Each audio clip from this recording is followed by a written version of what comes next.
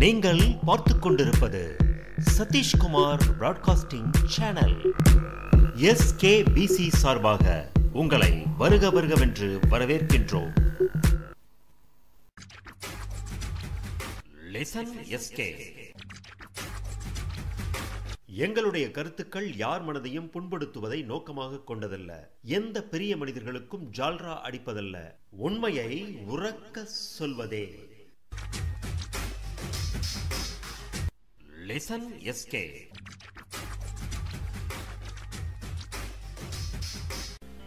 வாங்க வாங்க. இப்ப நீங்க பார்க்குற அழகான இந்த டேபோட விலை only 3999, 3999 ரூபாயில அழகான டேப் உங்க கையில. இந்த பாருங்க, இப்ப நான் டச் பண்றேன். எப்படி இதோட HD குவாலிட்டி எப்படி ப்ளே பண்ணுதுன்னு பாருங்க.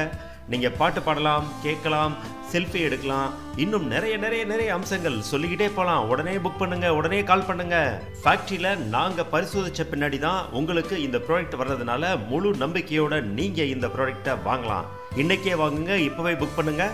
ஐயா வாங்க, சின்னம்மா வாங்க, பெரியம்மா வாங்க, இப்படி கூவி கூவி விற்கிற நிறுவனங்களை தொலைக்காட்சிகளில் பார்த்துருப்பீங்க, நீங்களும் ஆர்டர் போட்டிருப்பீங்க. அப்படி நாப்டால்ங்கிற நிறுவனத்தில் நான் வாங்கின பொருள் ஒன்று மகா மட்டமாக இருந்துச்சு.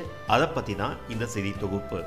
Data wind UBI slate 7C+ அப்படிங்கிற ப்ராடக்ட் தான் அது. இந்த டேபை நான் ஆர்டர் பண்ணேன், வாங்கினேன். வாங்கி ஒரு வாரத்தில் ஹேங் ஆகி அப்படியே நின்றுச்சு. அந்த காட்சியை தான் இப்போ நீங்கள் பார்க்குறீங்க. தயாரிப்பாளர் வேற, சந்தைப்படுத்தும் இடம் வேற. தயாரிப்பாளர் டேட்டா விண்ட் அப்படிங்கிற கம்பெனி, அதுக்கும் சந்தைப்படுத்தும் நாப்டாலுக்கும் தொடர்பில்லை அப்படின்னு முதல்லையே சொல்லிட்டாங்க. அதனால டேட்டா விண்டோட ஆஃபீஸை நாங்கள் தொடர்பு கொண்டோம். அவங்களோட கால் சென்டரோட உரையாடல் உங்களுக்காக இதோ. வணக்கம் சார், டேட்டா விண்ட் சப்போர்ட் வந்து அசோக் பேசுறேன். சதீஷ்குமார் சார் இருக்காரா? வணக்கம் சார். அசோக், இந்த சர்வீஸ் சென்டருக்கு தான் நான் போயிருக்கேன். மொபோ மார்க்கெட் ப்ரோக்ராம் லிங்க் நமக்கு மொபோ மார்க்கெட் அப்ளிகேஷன். மொபோ மார்க்கெட்டில் ஒரு ரூட் பண்ணி கொடுக்கும். அதில் வந்து வைரஸ் அள்ளி கொண்டு வந்து அப்படியே குப்பை மாதிரி கொட்டும். திருப்பி உங்களுக்கு ஹேங் தான் வரும். ஸோ ரூட் பண்ணாலே நம்ம ஒன்றுமே செய்ய முடியாது. ஹேண்ட் டிவைஸ் ஃபிளாஷ் பண்ணி பார்த்தா ப்ராப்ளம் சால்வ் ஆகுது. அவர் ரூட் பண்ணக்கூடாது. ஃபர்ஸ்ட் டிவைஸே ரூட் பண்ணாலே வாரண்டி கிடையாது.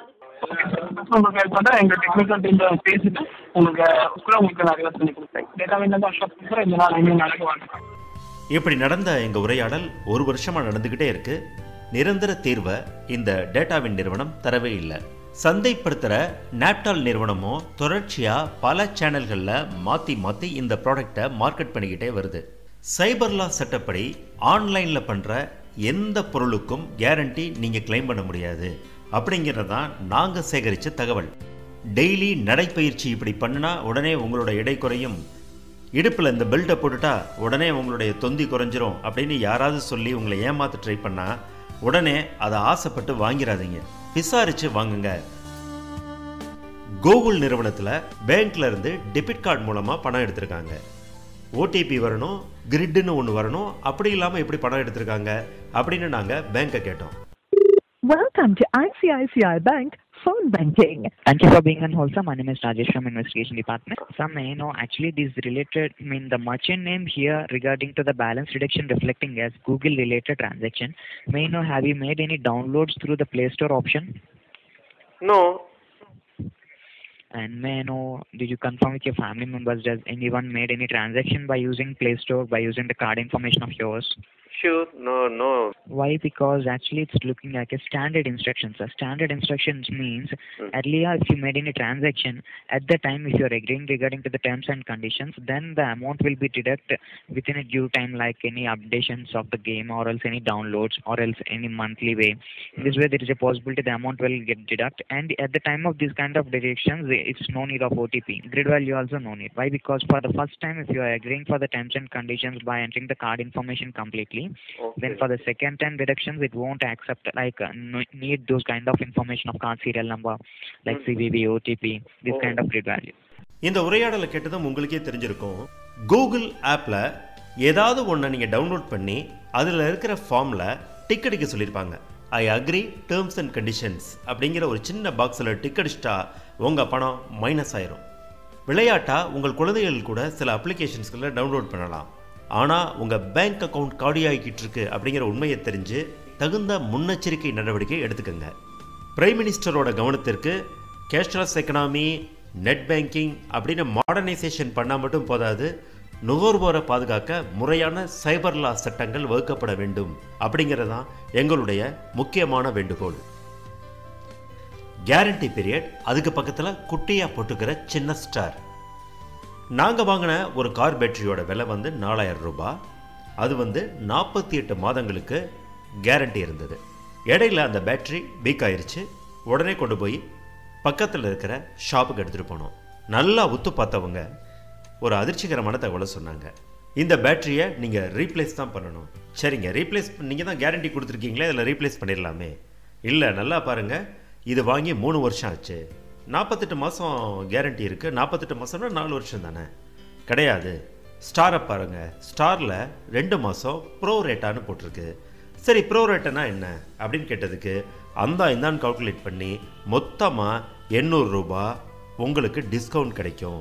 அதாவது ஸ்கிராப் ரேட்டு, கழிவு விலைக்கு தான் நாங்கள் எடுப்போம். இது வேஸ்ட்டாக தான் போகுது.